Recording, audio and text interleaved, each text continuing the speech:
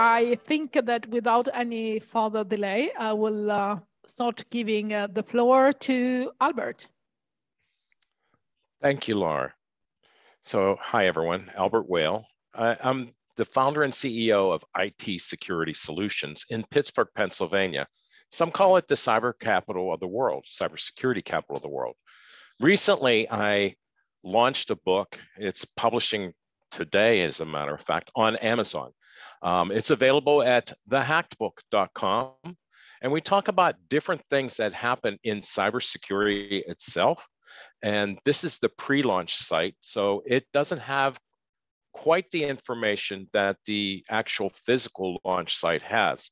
But in today's talk, we're scheduled to talk about quantum computing. Quantum computing, is it real? Well, in my mind, it is real, okay? But the complexity of everything is trying to understand a qubit as a different model for data storage and really thinking outside the box with differences for quantum computing versus the classical computing environment. The problem comes that we're not just doing a binary storage of data. We actually have the ability to have both 0 and 1 in the qubit value, as well as every single value in between in an infinite scale. And that's what we'll be talking about today for quantum computing. It's breaking all the rules in classical computing so that we can advance in a quantum mechanics world to rationalize what's going on next, but also breaking all the rules in classical as well as the encryption. So I hope you enjoyed the presentation today. My name again is Albert Whale. If you need to reach me, my email address is right there on the screen, and I'm sure you'll be able to pick it up in the recording session later on.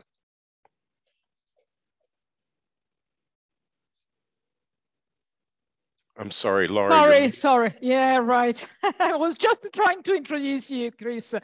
Chris, thank you very much for being with us. I know that you are working on amazing things with ORCA. Please tell us a little bit more. And most importantly, let us understand your view about the technology. Thank you. Thank you very much, Laura. Yeah, my name is Krzysztof Kaczmarek. I'm head of product for ORCA Computing. So we're a London-based quantum computing startup, officially spun out of Oxford University. Just in terms of my background, so I did a PhD in quantum physics at Oxford with the academic co-founders of ORCA. I developed some of ORCA's core quantum memory technology. I'll explain what that is in a moment. After which I've done a bit of academic stints here and there before coming to ORCA, joining full time. And now as head of product, I still have a toe in developing the technology and then on the R&D side of things.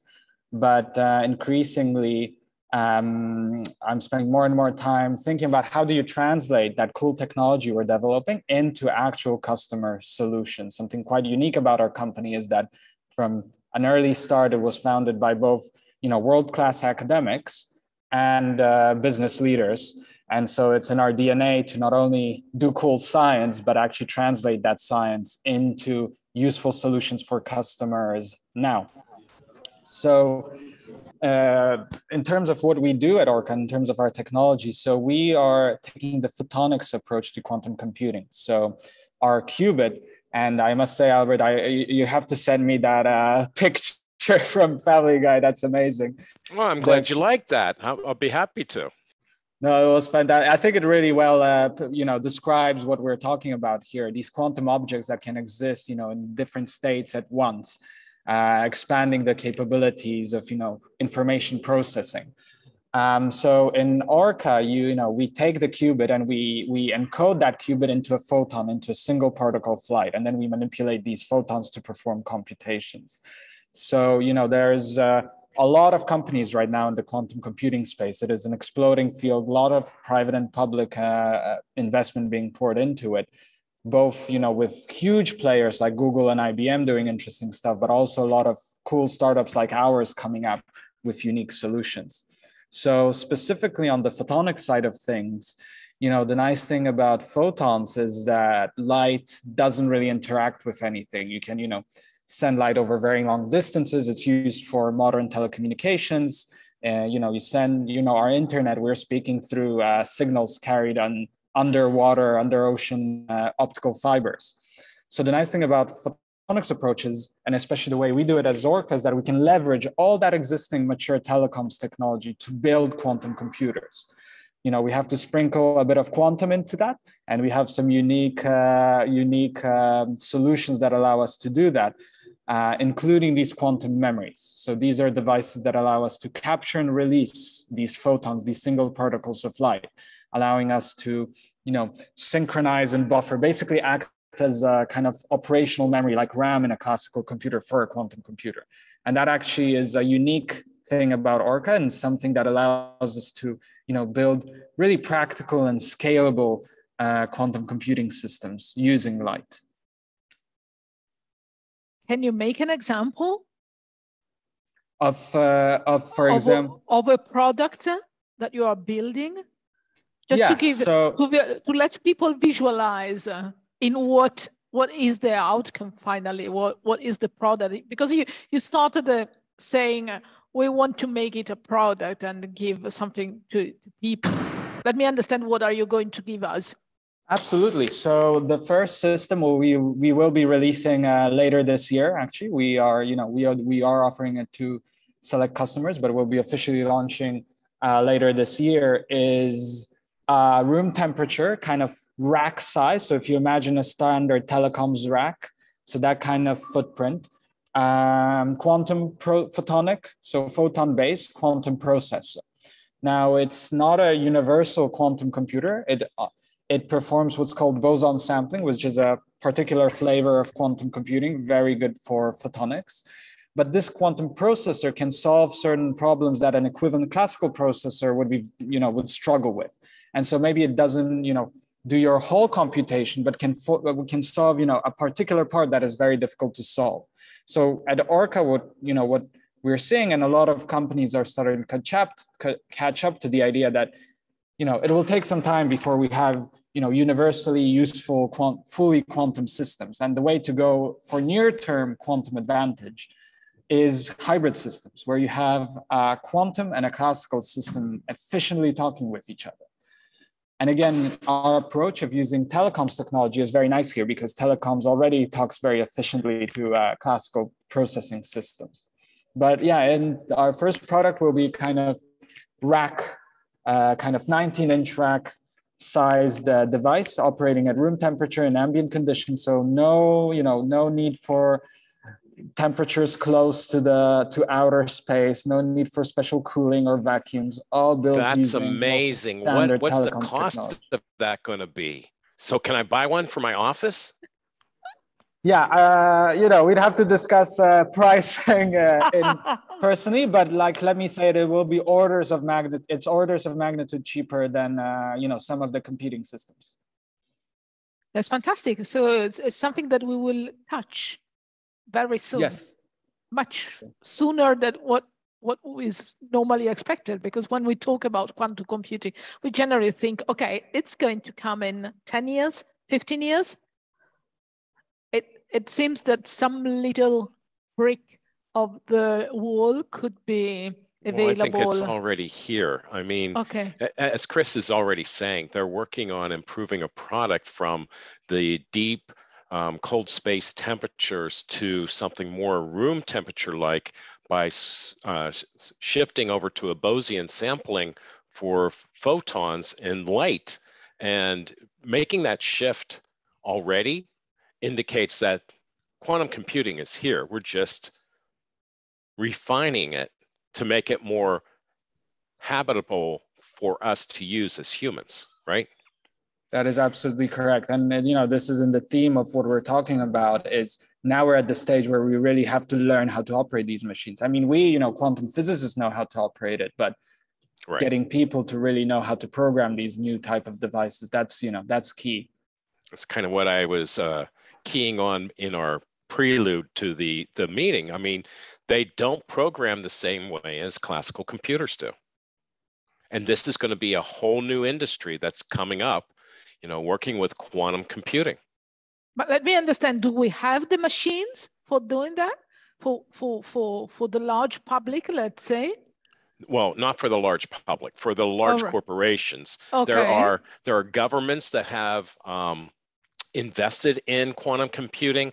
There are large organizations such as Google that have quantum computing, and in different types, different roles, different acumen to support whatever they're researching. But you know, they've solved problems that classical computers might take 600 million years to do. Right. But and they do it in very short order. So they exist today. So can you clarify, I don't know, who of you, what is what we can really do now and what we can't do now, but is going to come? Because again, I think people need to really understand how close is the technology. Personally, listening to what is said around the quantum computing is perceived as a kind of element that will put at risk all algorithm for our private keys. So I'm wondering, why do I perceive a quantum computing as a risk while it seems that you are pitching it as an enabler? That's a lot to unpack in that question. Yeah, there's like 17 questions there. Do you want to take a crack first, or do you want me to take a stab at it, Chris? Yeah, go ahead. Happy okay, then, so initially, quantum computing is going to break all encryption that it currently exists using classical computing today. All right, the idea that we have secrets enabled that are protected by encryption standards because our current Moore's law technology, meaning classical computers that created the encryption that applied it to the data so that it's protected, will be broken, and there will be no secrets using classical encryption standards. RSA is already broken. There's another one, SSL is already broken. But you know, there are some new standards like TLS and higher levels of encryption, which using classical computers take 10,000 years to decode or decrypt. Using a quantum computer, the data is already there. It's that quick, okay? So what does that mean? That means that people that can afford the the quantum computing will have access to all of the information unprotected, undisguised, undisclosed by any means of any encryption. They'll be able to break it real time. So we'll need to work on new encryption standards that are quantum based. It'll be quantum encryption. And that's going to take a while to implement because the people that have the resources that already are discovering the secrets that are currently encrypted, they don't want to give up that luxury, right? They don't want other people to have that advantage. And that's going to put companies like Chris's company, ORCA, to work faster because people are going to have a higher demand to have more resources to encode the data using quantum computing. Is that a good segue for you, Chris? Yeah, absolutely. So I think, you know, in terms of computers that can break encryption, like those, we don't have them yet. Those will come, you know, on a maybe 10-year time scale. But you're absolutely right that the data, the data that, you know, is already encrypted, like there's data we've already encrypted and we want to keep secure, which won't be secure in 10 years. So that's why we also have to think about, you know, new ways of encryption now to make not just the data we'll transfer in 10 years, but the data we have, you know, ready, currently, we've already secured currently to be safe and you kind of future proof. To the other point about, in terms of access, these quantum computers, as Albert said, they are here. You can access small toy systems through the cloud, there's, Amazon has its own service, IBM has its own service. So you can start playing with these machines already, not to mention all the kind of simulation tools we have in a lot of companies, including ORCA, have released to be able to, on your personal laptop, start programming these devices to understand how they work. But, these devices already, what these companies have, as Albert said, these big companies have, they are already more powerful than what, consumers have access to, and they'll become more and more powerful. You can look at the roadmaps of these companies. It's, people talk about kind of super, I don't remember, there's the Nevin law of quantum computing that goes faster even than the Moore's law. Oh, absolutely. And the researchers in China are light years ahead of most other organizations like Google and everybody else. And that's the real problem, right? I mean, it's going to be a while before we can hold quantum computing in our hands. Although ORCA sounds like they're going to make it much more possible because they've already put it into a room-controlled environment in a rack mount. And if they put it in a rack mount, a 19-inch chassis system, I don't know how high, 72 high or whatever, then we can eventually reduce the scale and size of that hardware and eventually get it here. Let me understand, guys. It's not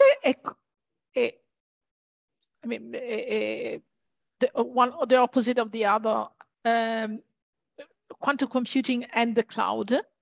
The cloud is notoriously unsecure. Agreed. Yeah, I mean, so, there's two maybe answers to this question. Indeed, like, one thing is, you have a quantum computer and you access it via cloud, and you access it via, classical encryption. And you hope that these big companies, cloud providers, have that secure connection. But the other thing is, that encryption will have to become quantum. And again, where photonics has a very nice role is that, photons, the same photons that we use to process information, you can actually send across to transmit information. It's very easy to envision. Instantaneously too.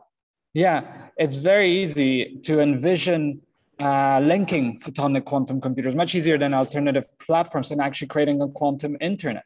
And there are these very, clever schemes academics have thought out that once you have that capability, you can actually, send your quantum encrypted data to a quantum computer, have it process it, and get the result with no possibility of anyone eavesdropping on that. Even the person controlling the quantum computer, even they don't know what the data that has been processed was. There are these clever schemes called blind quantum computing. I've got a missing piece. Is that true or not, that at the moment and for a long time, there is not the ability to do all this simply because there is not the stability of for transferring this information in real time? So we do have the machines, but we don't have the context that make the possible for those machines to work as you are describing. I don't want to say that you are wrong. I'm just trying to understand where we are really, because I love your enthusiasm, but I'd like really to position myself in the roadmap. No, all these things, in the lab, a lot of these things have been demonstrated. Like these toy systems have been built, photonics and other platforms. Demonstrated, Now we're at the level, and that's where the companies come in. It's very difficult to get a grant to say, okay, I'll make this thing slightly better. But from a company perspective, that slight improvement might be the thing that actually starts making money. So, we are at the stage where all this technology is coming out of the lab and into the field, into industry. The organizations buying these quantum computers. In terms of quantum security, Swiss elections have been secured through quantum encryption. There have been these kind of large-scale demonstrations, and quantum communications, quantum key distribution is one of the most mature quantum technologies. Let me understand how big is a quantum computer? The device or the industry? No, the device, really the device. Well, it's getting smaller. Yeah, exactly. So, you know, traditionally you'd think of a quantum computer as, you know, this large refrigerator. A very large refrigerator. Yeah. Yes. That could fill half a room if you also add all the accompanying, you know, electronics and control systems. But, you know, our system is the size of a 19-inch rack. So kind of so it's wardrobe style. Yeah. So it's definitely something that companies, evolves. Okay, companies could start considering as an option. So, absolutely. I mean, they would be the early adopters. Yeah, they would be the early adopters. Can you tell me which are the industries that are already adopting in some way, in some form, quantum computing? Well, I think fintech and government agencies, the military, anyone that has to protect data. Just in cybersecurity alone, protecting data is the most essential element. And if your adversary already has quantum computing, then they're able to break the classical encryption technology that's being deployed now. So if you're ahead of the game and you implement quantum computing and quantum encryption, then you're going to be able to protect your data that much better. Do you agree, Chris? Is that at the moment quantum computing is used more as an enabler of a higher level of security, or an enabler of or an emphasizer of activities that today takes too much time or are totally impossible? Quantum tech is like a lot of it is about privacy. Also on the kind of computing side of things, yeah, it's the same. It's the industries Albert said, like financial industries, also pharma, chemistry. All these companies also which require, you know, are already huge users of computational resources. Companies that have to do big scale simulations and calculations, they are really seriously looking into quantum computing because of the offer of much faster calculations.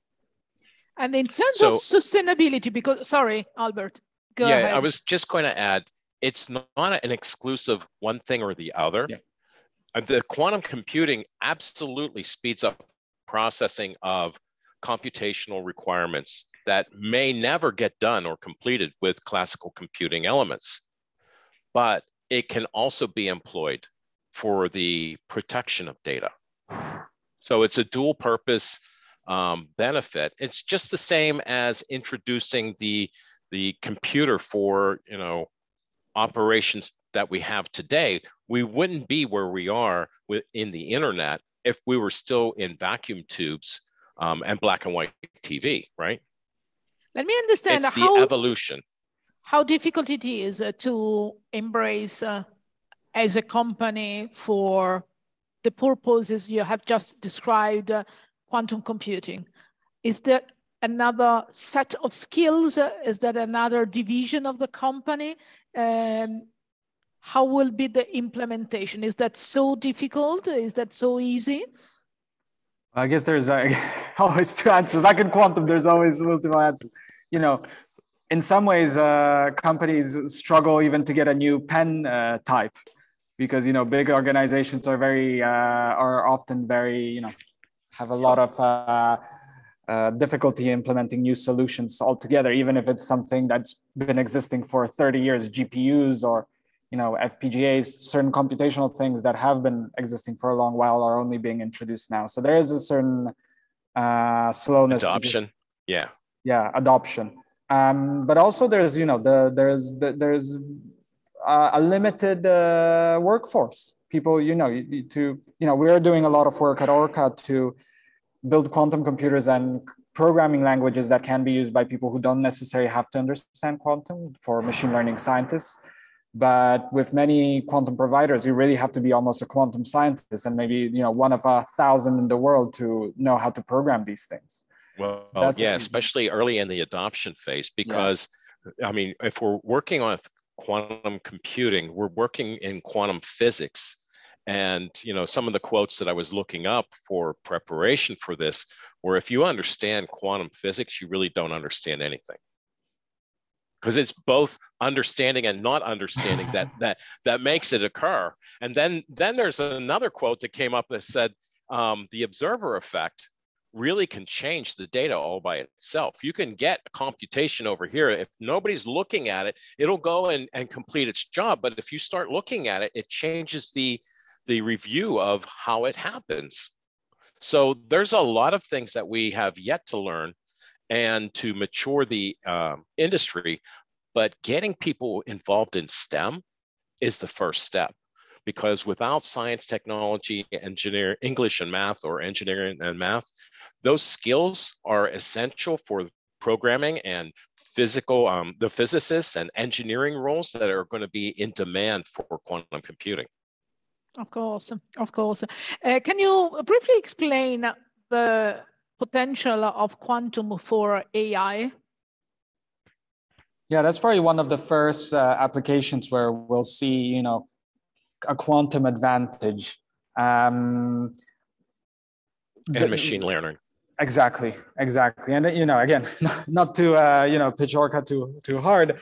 This is not about just our company, but this is something, we're working intensively. And this idea of hybrid algorithms that, there's a quantum part and a classical part that lends itself very well to machine learning and AI, where, AI involves analyzing huge data sets. So any parallelism, any speed up that you can get that quantum could offer is, will be essential. We are limited with a lot of AI problems. We are at the limit of what classical computers can do. So quantum can definitely help there. Absolutely. So we will see millions and billions of data scraped because, of course, with all this potential, fantastic potential to be used with quantum computing, I guess that the only problem will be finding the right data. Well, that's always in how you view it, isn't it? It will somehow. It's a matter of perspective.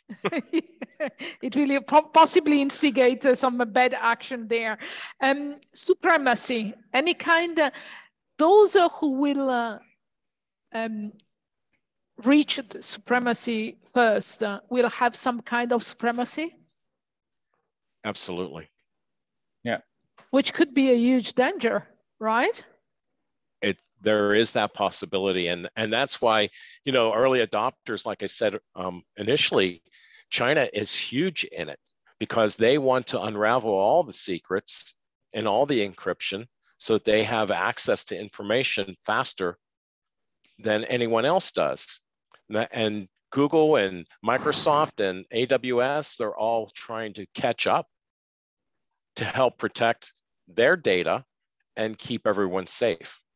But I see a lot of that also potentially happening for our government as well. Guys, let's try to be a little bit more technical and explain what is the relationship between cloud and quantum computing. So where is what? It's kind of like asking, what is the relationship between an apple and a banana? Okay, well, good. Because that's good. The cloud can exist without quantum computing, but securing the data or making it transfer faster and with better protection is improved with quantum. So quantum doesn't make the cloud, but quantum computing can make the cloud better. Is that a good segue? It's like absolutely BASF. We didn't make the memory tape. We make it better. Okay, that's fun. And tell me, if there is something that you would hope for the future of quantum computing, what it is, what is the next step that you would like to see that you think is possible and achievable?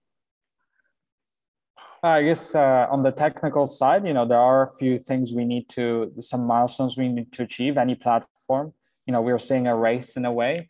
It doesn't have to be a race. It doesn't have to be competitive. Maybe we'll reach a stage where different types of quantum computers are used for different tasks. But all the platforms face certain challenges that need to be overcome. And and these challenges, it faced challenges since inception and we've been overcoming them. So I'm looking forward to seeing those challenges being overcome over the next few years. And then just also on the commercial side, adoption, like being more confident about using quantum computing, being more curious about seeing, whether your particular business problem can quantum actually help with it, and being a bit more open to these new technologies. That I'm looking forward to seeing as well. Albert? Yeah, I have to go along those lines. I think that as the technology matures, it'll become more adoptable, more embraceable, but it can already be employed for, DNA sequencing or virology, vaccine processing, things of that nature, or the creation of cryptocurrency, because all that is a processing restriction that we can't overcome right now. Well, when I started to navigate the space of blockchain, I was told that never trust technology because it will be replaced very soon. So we are now advocating for a quantum computing that is particularly helpful for securing information. Fantastic. What comes next? Probably it will be at the time, the classical curve from by Gardner, when it will start to get adoption, we will probably start seeing something else.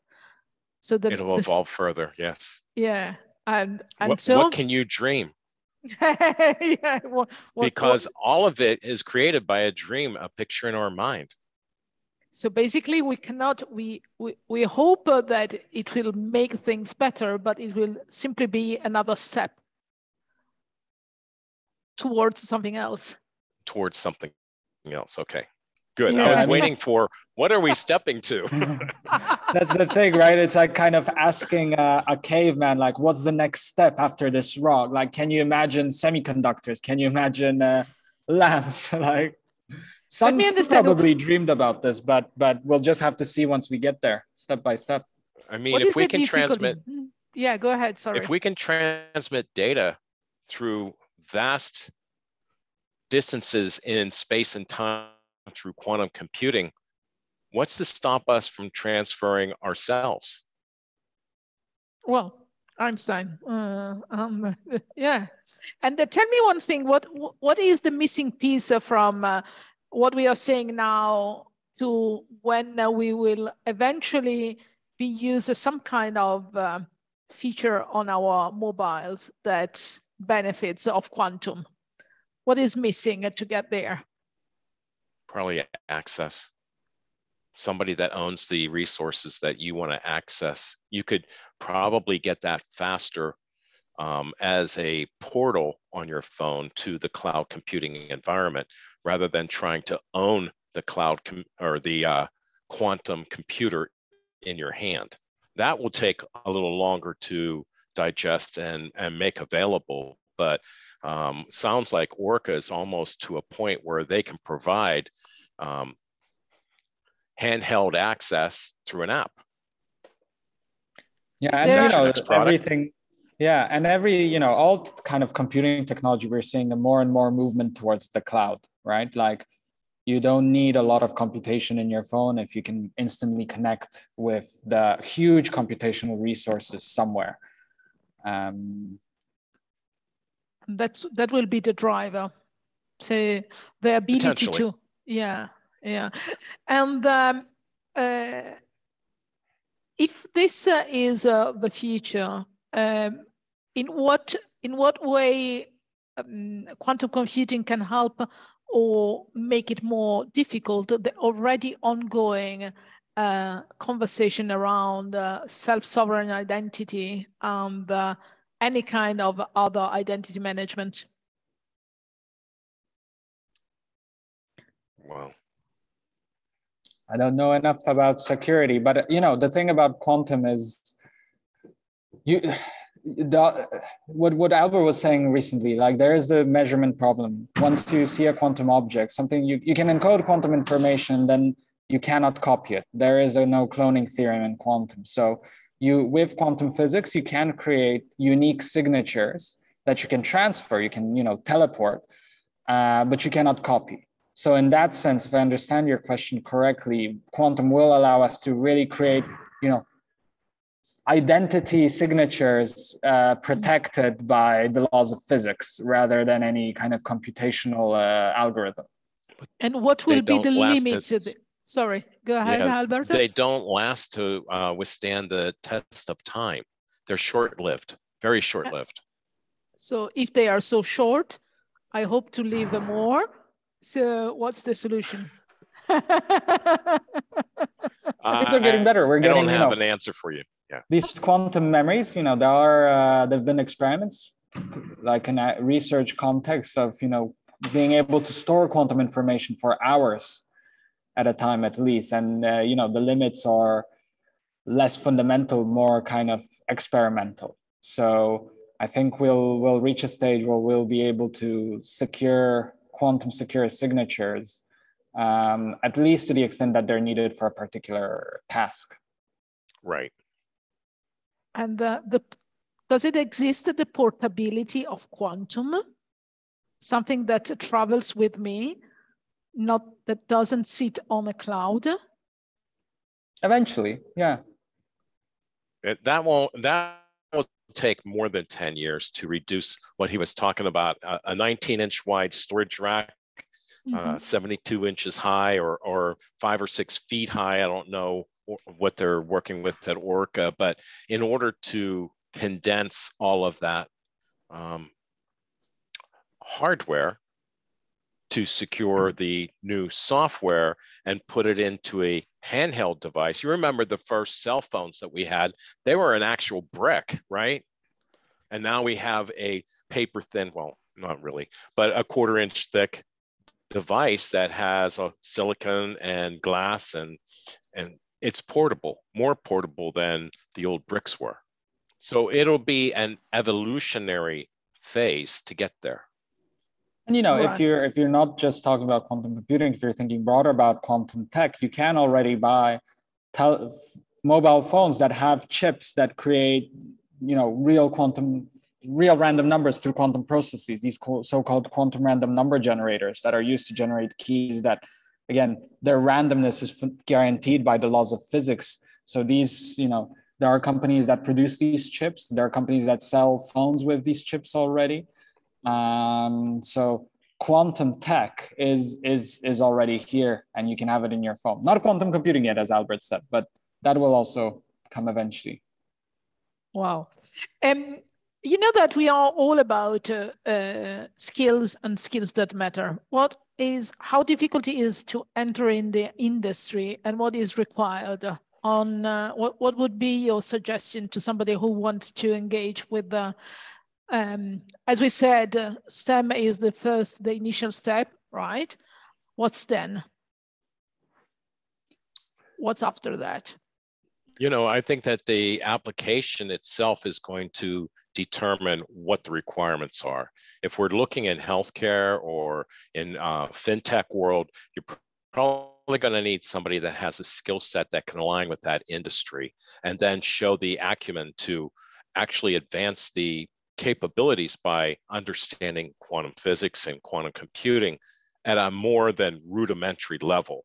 So I would say advanced degrees are helpful, and having the desire to build the infrastructure to support the organizational needs, to showcase the business, the actual value that you can achieve with new technology and how it would benefit the business, making it more efficient and better cost effective. If you do that, I'd say you've got your foot in the door already. Good. Well, that's a nice description. Tell me, do you see a future where companies will build some kind of internal department with their own skills that manage whatever is related to the quantum thing? Or do you see third-party providers that will basically be the intermediaries between quantum and the users and benefit organizations that will benefit of quantum? Well, the answer is yes to both. Both, yes. So, you know, Agreed. so there are a lot of quantum companies. Well, of course, Chris, I should not ask you. No, but it's interesting, right? You see, you not only see a lot of quantum companies popping up, both working, you know, very close to the tech, but also very close to customers. A lot of quantum software companies whose main business model is actually, you know, talking to customers and figuring out quantum solutions for their problems as a third party. But, you know, we are saying also talking to a lot of big companies that they already have quantum teams in-house, from one person in certain companies to, you know, 10 people, a whole quantum group already working on you know, internal applications and seeing how quantum can improve. So there's power in teams, isn't there?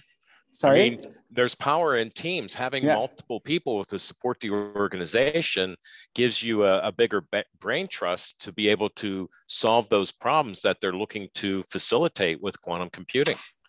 Absolutely. And you see it's already a bigger than one person job. Absolutely. And you see that these companies that have invested in teams, like they're producing super interesting results, state-of-the-art stuff. Yeah. But in terms of privacy, where are we? So wherever there is an intermediation, generally there is a problem of privacy. What do you mean by privacy? Sorry. More data shared with a third party, more data shared with the third parties, of course, more risks. We have that now. Yeah, of course. Well, but we are hoping to do better, right? Well, generally speaking. Well, really. I don't know that quantum computing will solve that. No. It'll solve other problems. No, I think it is not a problem of quantum, it's a problem of how we design a system in a way that facilitate the, so decrease the distance between the user or the person or the entity that is benefiting of something and the producer, the creator of that. Yeah, I mean, you know, the thing is with any system, any technology, any security system, the weakest link is always the human. And that, like, we can't engineer. No, we can't modify the human yet. Yeah, so it's a very much a matter of culture. But yes, if quantum could help in adding security to systems, possibly it would probably solve also the problem of bad behaviors in the net. How do you see quantum adding value to socials, for example, if you see it? Social networks, do you see a benefit there? I haven't really thought about that at all. No, it's a good question. Let's try to make an exercise. How would social networks benefit of quantum, if any?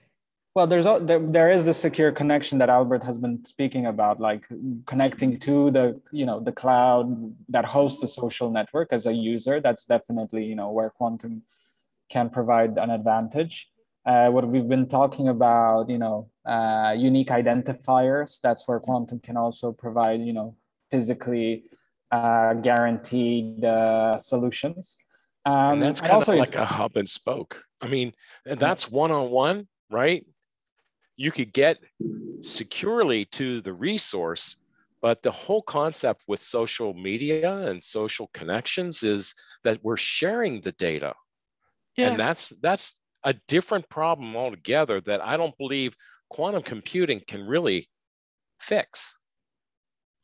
That it needs to be fixed at the social media content provider. However, could protect the context, the frame, because yes, we use the socials to share within a context. But what about taking out from there the information and use it for purposes that are not those of the platform itself? Like the dark web. Yeah, for example. Right. I still don't think quantum computing will stop that because people will want to find out about Billy or Susie and get more information about them because they're friends, they talk.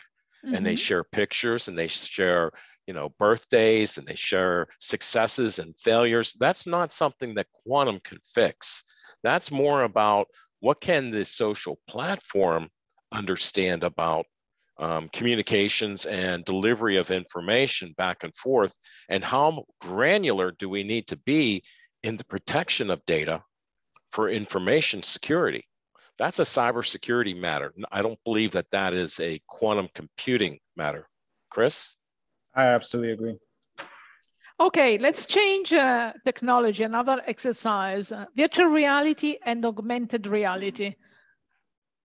Can quantum computing in some way interrelate with these technologies and eventually add value? I think it's, with quantum computing, anything that, requires huge computational power, and VR does, has a strong, potential of benefiting from quantum computing.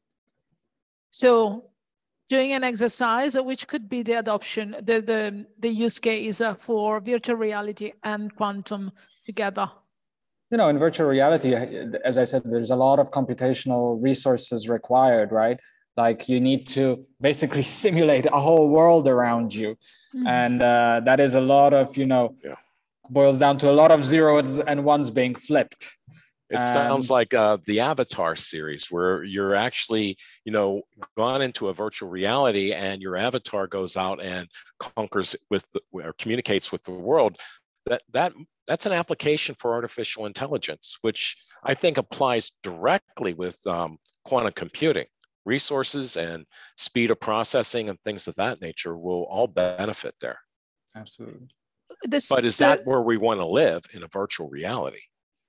I was listening to a conversation this morning talking about the metaverse and saying it will never happen because it's, in terms of computational effort, is so huge that giving a private experience to every individual with their phone, the effort it would be absolutely huge. Could quantum computing make it so faster that reduces the consumption and make basically the metaverse more sustainable? Yeah, I mean, it definitely, quantum computing has the potential to make it possible. That's with any problem that is currently hitting its limit on whether it's possible just with classical resources. Like quantum computing offers potential for solving these types of problems, for doing these calculations and enabling those applications. That could be an interesting thing to explore. Very good. So you personally, what would you like to work on in the next 5 years? Well, in the space of quantum, possibly. You personally, who are you talking to? To both. I'm already in it. I'm doing what I want to do.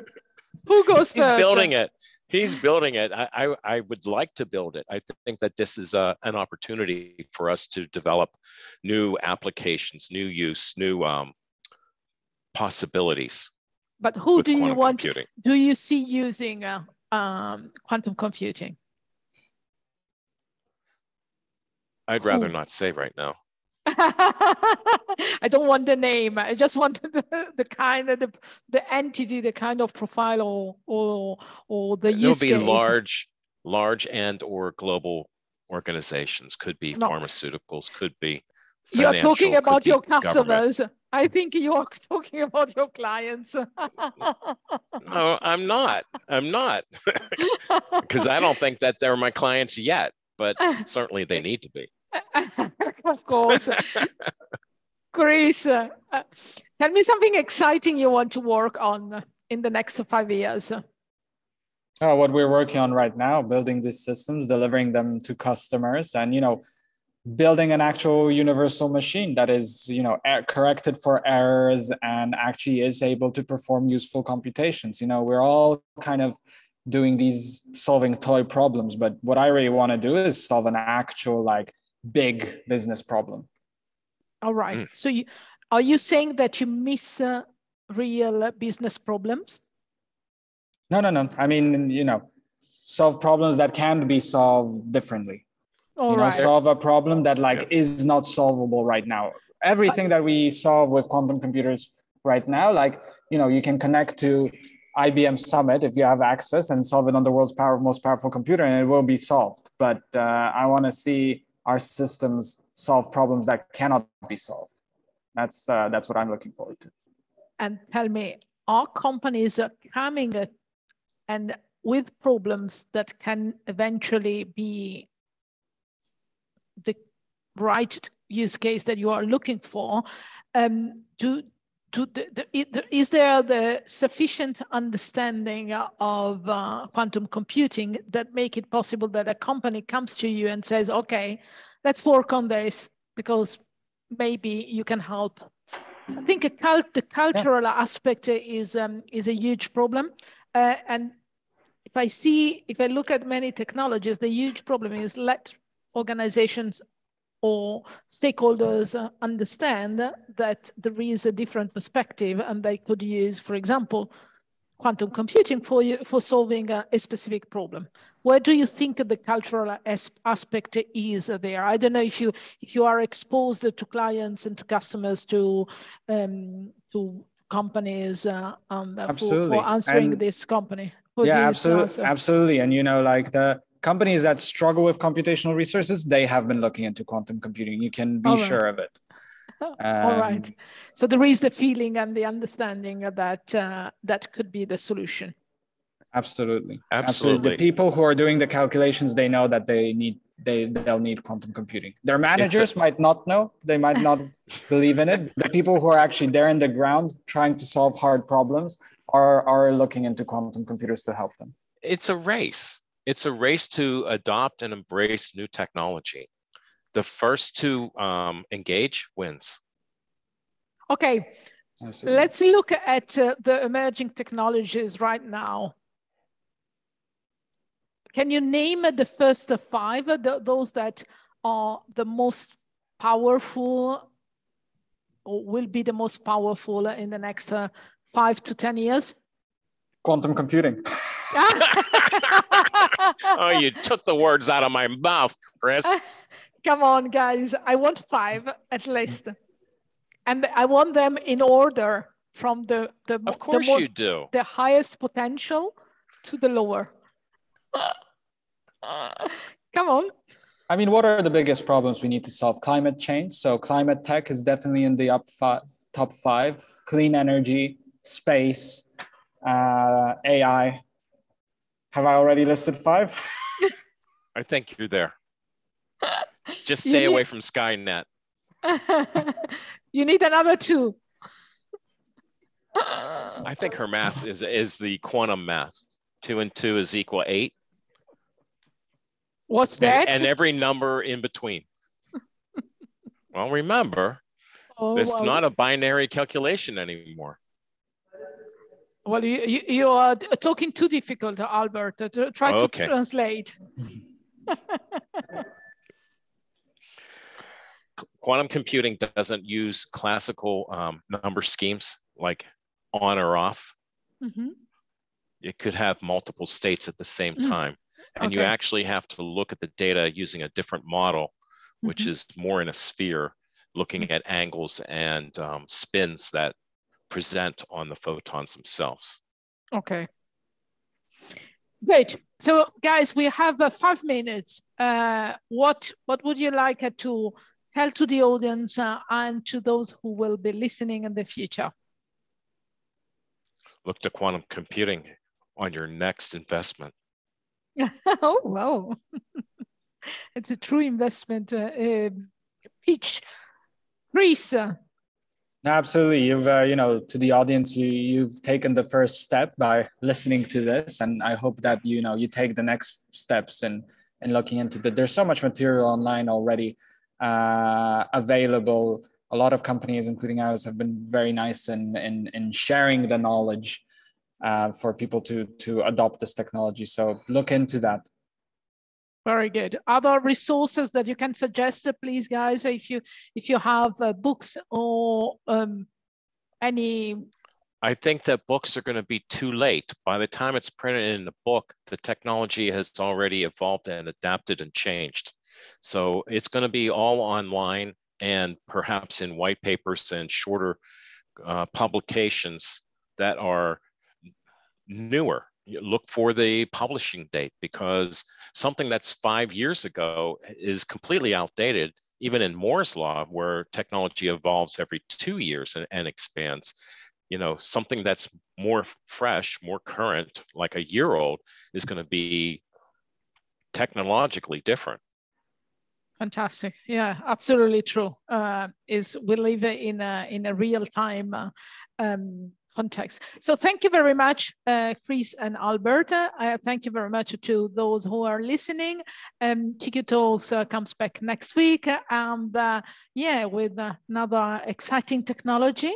And wish you the best, Chris, for your next challenges, and of course, Albert, for your fantastic book.